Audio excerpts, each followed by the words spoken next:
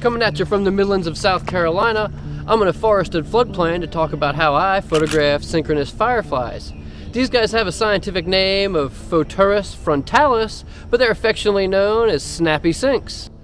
After my first few times photographing the synchronous fireflies, I started coming out during the day to explore the parts of the forest that I couldn't see at night. Because, well, it's dark, and you can't see where stumps are, where fallen trees are, or a bunch of bushes are going to get in your way.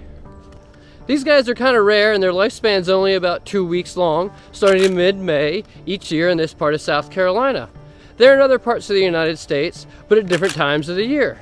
I've been photographing these synchronous fireflies for 5 years now, with over 100 hours in these South Carolina swamplands, standing around in the dark at night with deer grunting at me. But I'm not startled by them anymore after I was able to visually confirm that the grunters were deer. If you're trying to photograph synchronous fireflies, you need access to them. It's just like any other subject matter in photography. If you're trying to photograph prisoners, you need access to a prison. Same concept, but that's a different video.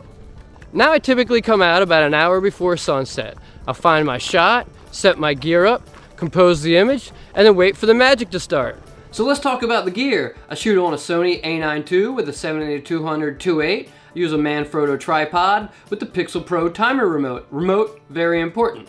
A headlamp with a red light, Ulanzi mini tripod, Night Eyes glow stick, snacks, and a 511 Skyweight utility chest pack, a scarf to keep off the mosquitoes. So I have these rechargeable glow sticks, and I use them to find focus in the dark at night. I can place them where my subject is, or where I think my subject is, say like at the base of a tree, like right here, and then I can find focus in the dark, and then take it away and make the photo. I use a headlamp with a red light because the intensity is much lower than the white or the green lights, and I'm trying to respect the habitat of the firefly. But I rarely use the headlamp, and normally just let my eyes adjust to the dark in the night. But when it comes to adjusting any of the settings on my camera or any of the equipment, having the light is just really crucial.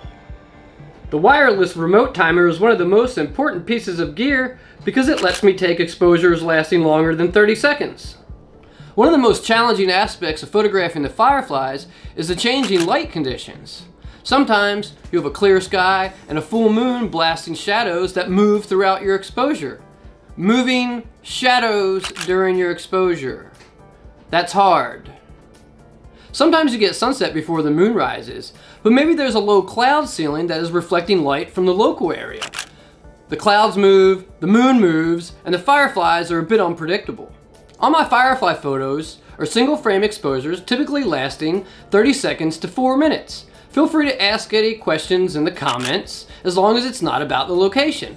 I have prints and postcards available on my website, sodacitizen.com, linked in the description.